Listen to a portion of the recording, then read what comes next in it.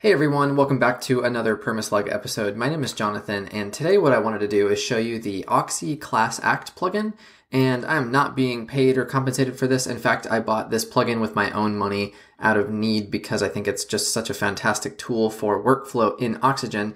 So the website here is oxyplugins.com. This is by Sridhar and Gagan, who you probably know from the Facebook group in any number of groups. They're a part of all of them, and basically what this plugin does is moves styling from an element's ID or a class, and it can go either way. So you can move styling from a class to an ID or from an ID to a class. So a practical use case of this would be if you set up styling like on this button or let's say these tabs, and then you realize, oh man, I forgot to set a class and I really want to use this button somewhere else.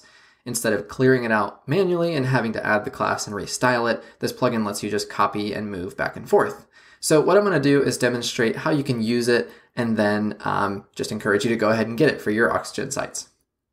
So in the backend, it's extremely simple to set up. All you have to do is just install the plugin, put in your license, and then when you get to the Oxygen visual editor, you'll notice there's a couple new buttons here. So we have clear styles, which is pretty self-explanatory. That just clears everything from the ID or the class, all the styles that you might have configured right here.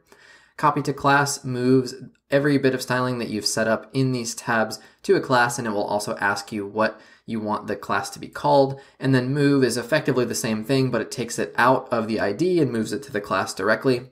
So I have an example set up here of this button, and you'll notice this button does not have a class assigned to it. So if I wanted to reuse this, I could just duplicate the button, but then the changes that I make from one button to the other are not going to be replicated around my site. Currently in Oxygen, what you would have to do is basically delete all of this styling, add a class, and then redo it. But with this plugin, all I need to do is basically click move to class, and then I'm just going to call this standard button 1, something like that. Now it assigns a class to this button called standard button 1, and then you can see all of the styling changes that I had in here, including the things under my hover effects, are all still there. So extremely easy and time saving. And this is something that I run into a lot when I forget to assign a class. Even someone like me who I would consider experienced in Oxygen, I still just kind of that human side of things forget to assign classes. Now, of course, I did move and not copy. So if I go back to the ID here, you'll notice that all this changes back to the default Oxygen settings, which is really nice because that allows you to still override the styling of your class just by using this ID.